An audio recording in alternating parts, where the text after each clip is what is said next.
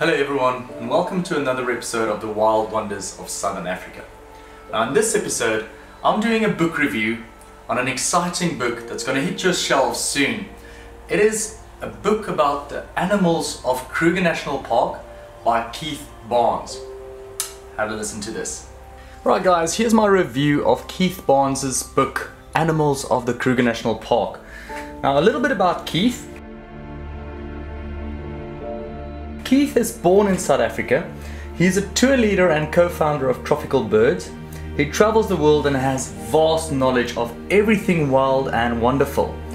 And not only is he an exceptional photographer, but also a bird nerd like myself. And he holds a PhD from the Percy Fitzpatrick's Institute in African Ornithology and the University of Cape Town. Now I think that every tourist visiting the park would benefit from this layout of the book, as it is not too difficult to navigate around to find the animals you expect to see. Now as I browse through this book, now this is a digital book that Keith sent me, and I'm a little bit disappointed that I don't have a hard copy in my hands, making it easier for me to review the book, but I'm so super excited that I have it and I can really dig into it at my own leisure and take it with me digitally. Doesn't matter where I am, I don't have to carry the book with me, so it's a good thing.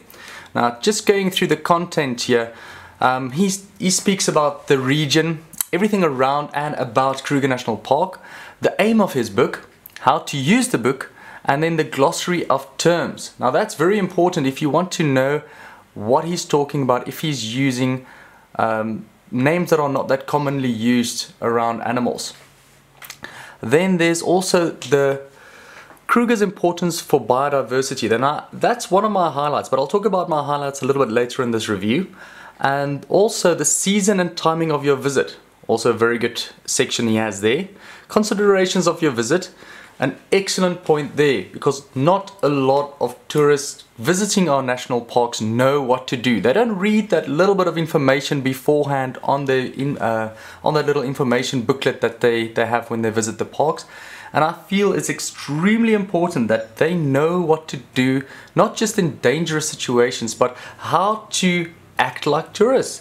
A lot of people just scatter their papers and bottles and things out of the window, not really caring about the natural environment that they find themselves in. And I feel it's important that we need to talk about those situations. Then there's also the habitats, very important. Characteristic plants. I mean, that's one of your key features when you go and look for mammals or animals. If you know what they eat, you know where to find them.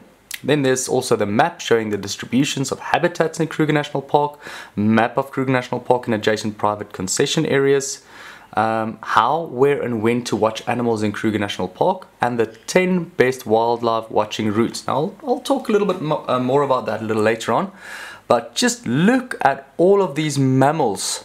Have a look at that. Loads and loads of mammals, and then there's also reptiles and amphibians. Now, Kruger National Park is a must for all tourists visiting the park, with around 1.5 million visitors annually.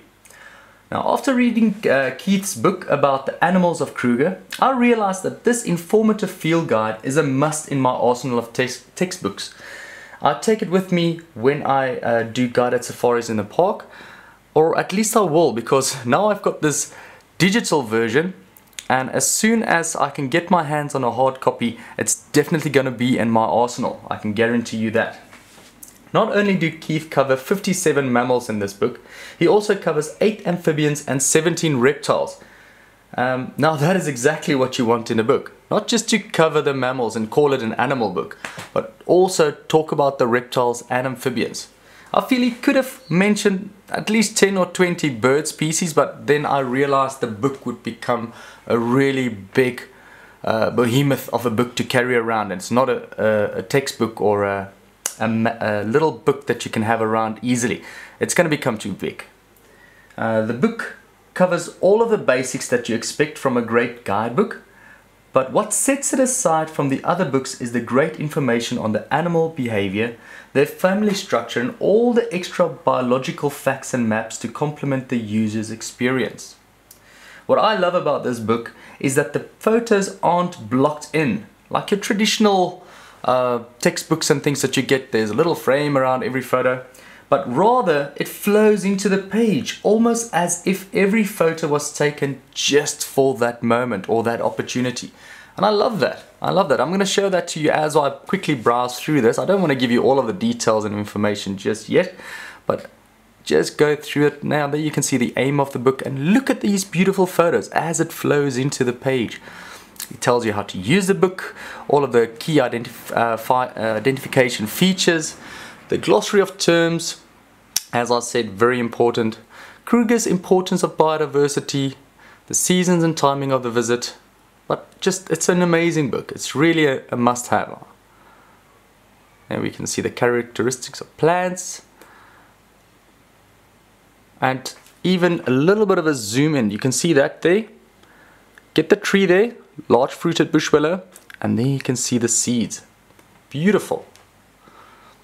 And this is what I was talking about. This here, it's part of my highlights of the book. Just to talk to you about the highlights a little bit. On page 8, in the section on the aim of this book, he emphasizes the fact that there is more to a safari than just the big five, and I just love that. I wish more people would get that perception of getting the big five as a must out of their heads, and also focus on the little things in nature. Now he also focuses on, or he emphasizes on that on page 24. So it's not just said in one little part of the book, but it flows throughout the whole book, that you get that idea that yes, the big five is a nice and exciting thing to see, but there's a lot more. And I think that's why more and more tour guides are focusing on like things like the little five, the ugly five, the 5 most amazing birds to see. There's a lot more on a safari to experience than just the big five. Now, on page 14, the ecological importance of Kruger. That is also a really big highlight. And I think everyone would agree that if we cannot make people aware of the ecological importance of this amazing park that we have, then I think it's going to lose its value very, very soon. Then here on page 22, this is my third highlight of the book, the distribution of habitats in Kruger National Park. If you understand this illustration, then the search for animals will be just that much easier. Know the type of plants, then you can easily find the animals that will eat those type of plants. It's as simple as that. Okay, and then you can see how, where and when to watch animals in the Kruger National Park. Very, very important. I just hope and wish more guys will publish these type of books in the future that will tell you, like here on page 25, to go on the night drive, to go with the guides that are there, that are qualified, educated, to help enhance that experience for you. Will make my job extremely well, more enhanced as well, if people want to do it. And you can see here more use of the sightings boards at camp, make a plan, if in doubt, follow the river. It's all true. But the only negative comment I can have about the whole book is these 10 best wildlife watching routes on page 28, as I scroll down to it. This will become a problem, or it might become a problem in future, as this book becomes more and more popular, as it will become. And most, if not all, tourists will follow these routes. But the save here is, the upside is that he gives more than enough options, 10 routes to be exact, and they are huge. So I'm sure it will not have an impact on the tourist numbers to these areas. But obviously with 1.5 million visitors annually to the park, it might. So that's the only negative thing I think that can come from a book like this. But we have to remember that this is the animal book. So all of these are extra benefits that you're getting into this book. So I just think it's a plus point. It's not a negative as much. You can see now the mammals start, and as you can see here, there's also a great illustration of mammal footprints. And it gives you the size, all of the references are in metric form. So it's really, really nice that it's easily to convert if you need to convert it. But It's great. It's a really well thought out book, so I do commend you, Keith. It's really great. I just want to scroll down a little bit more.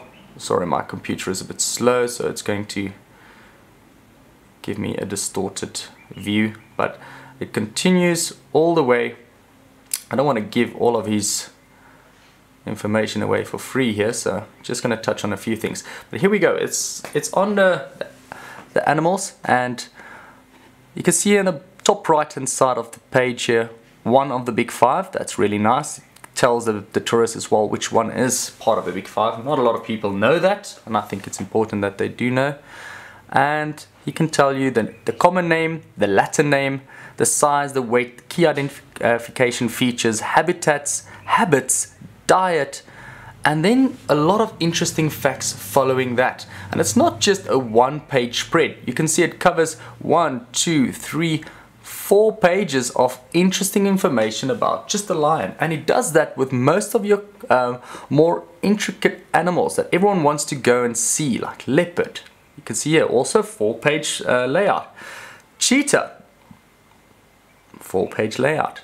Interesting information there about the king cheetah as well, and the genetics behind it. And now, sticking with the theme of the cats, you can see serval and caracal. And I love that serval just looking right at you, popping out of the photo there. It's amazing. Really great photographic work here. African wildcats. And now you go over to your civets, genets. It just flows. It's so nice. And now hyena, all of the interesting information about hyenas. That's a 4-page layout as well. And then your aardwolf. And what I love about this book is, as you continue, it gives you information about the more secretive animals as well, just like this white-tailed mongoose. And something I did not know before, what I know now, the striped polecat depicted here on page 68, it's also known as a zorilla. Never heard that before. So I've learned a whole lot just from paging through this book. So Keith, I do commend you. And if you guys are interested, I will give you the information at the end of this video on how to get hold or get your own copy. It's The Animals of Kruger National Park, The Wild Guides by Keith Barnes. It was printed by Princeton University Press in September 2016. So it's a very new book. That's why I don't have the hard copy yet, and I'm hoping to get my hands on it soon. It's 176 pages, 5.8 by 0.5 by 8.2 inches. There's 2 different ISBN numbers. I will give that to you at the end, and you can expect to pay anything from $95 to around about $28. So it's also available on iBook format and also on Kindle. So I'm just going to quickly page through all of this so you guys can get an idea. Now bear in mind, the middle part of what you're looking at is obviously the middle part of the book as it opens up. So it's not all on one page. It pages through quite beautifully. And I must say, these photographs are just spectacular. Look at that. And he does not discriminate against other animals that's not part of the big five. I don't know if you just saw the giraffe also had a 4-page layout. Eland, you can see that's got 2 pages. Kudu, 2 pages. Then even the little antelope, your Sharps Grijsbok and your common duiker, Steenbok, Klipspringer, they all have their own page dedicated just for them. The reedbuck, which is a very rare antelope to get in Kruger, gets a 2-page layout. Bushbuck, same thing, 2-page layout. And that's a really nice camp visitor in Kruger Park. There's the bushbuck. Another not so common one is the nyala. Roan antelope, unbelievably difficult to get, also gets a 2-page layout. Same as with sable. Waterbuck's an easy one to get, but I love this. Impala, 2-page layout, and then the Tsetse there. Right, now I'm gonna go all the way, try and see if I can get to the other section now. We've got our mammals.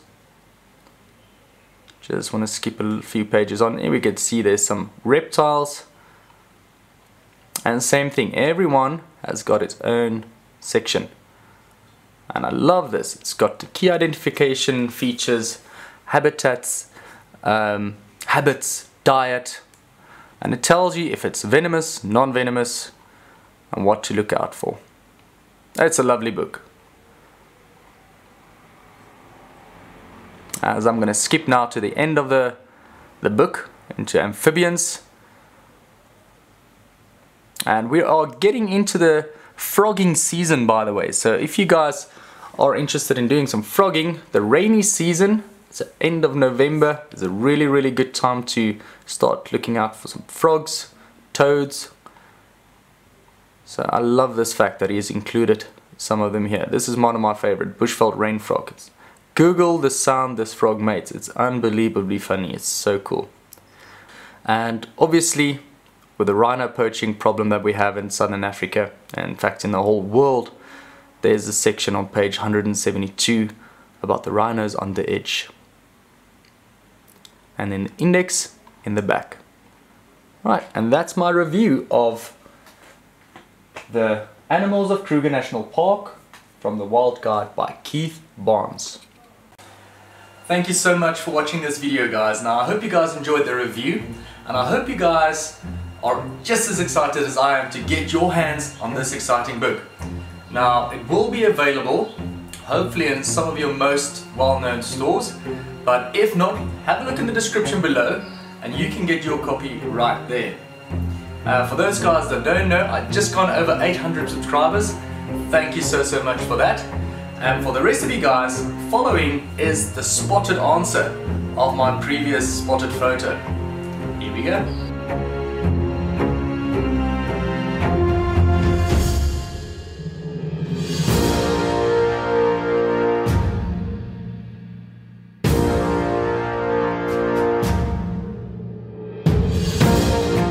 Thanks so much for watching. Enjoy your week. Goodbye.